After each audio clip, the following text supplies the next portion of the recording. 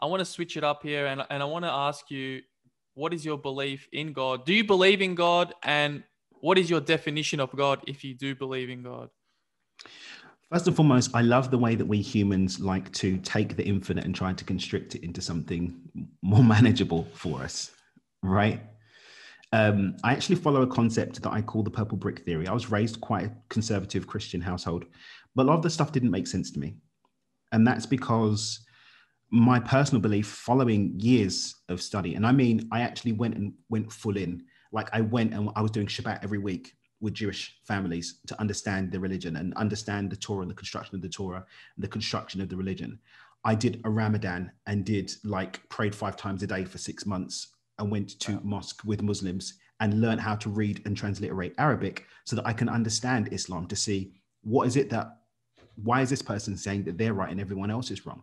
I went and studied ancient cultures, shamanism from different parts of the Americas, going deep and understanding Aboriginal Dreamtime stories, Zoroastrianism, and these other small Baha'i and all these really small followers, religions with small followings, to understand how is it that, because I don't think it's possible that everybody can be right.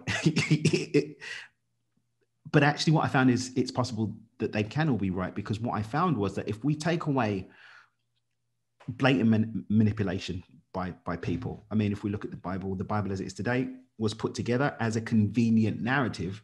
It excludes things that were written that don't really meet that narrative. If you go and read the Gospel of Mary Magdalene, the Gospel of Thomas, books that were written by people that actually hung out with Jesus, versus the Gospels, the youngest of which is 70 years after the passing of Christ, a second and third and fourth hand accounts. And yet first hand accounts were left out. Why? Because it didn't meet the narrative. So when we strip away these things and take everything to its root, everybody's looking at the same thing. And you're going to say, how does Hinduism look at the same thing as Christianity? Well, in Hinduism, if you look at the attributes that are given to what we would call universe in Hinduism, that's exactly what we'd give to the Judeo-Christian concept of God. When we look at the idea of the gods in Hinduism, they're actually just manifestations and expressions of source energy. So if we go then into Revelation in the Bible, for example, and start looking at things like the 4 and 20 elders and angels and stuff like that, these are all, again, agents and manifestations and expressions of what we might call God. So if we go into the Great Spirit, go and sit with a Native American and talk about the Great Spirit, you're going to see exactly the same omnipotence, omniscience, omnipresence, these same concepts. If we then go into science and start looking at energy is everywhere and is in everything and does have an intelligence. So again, even science is looking at the same thing. So that's why I call it the purple brick theory. Everyone's looking at the same thing. And I believe that which we call God expresses itself over time in a manner that the people who are engaging with it can understand and can relate to. And that's creating difference, especially in a world that's becoming more globalized.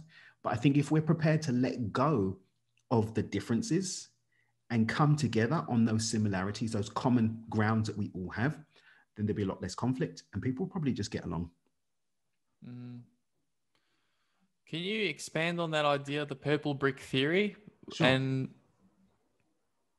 what do you mean by the purple brick theory? In so much as that I believe that the thing that we call God is the purple brick, right?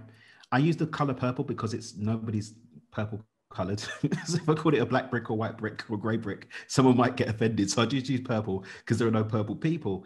But essentially that same thing, we're all looking at that same thing from a different angle.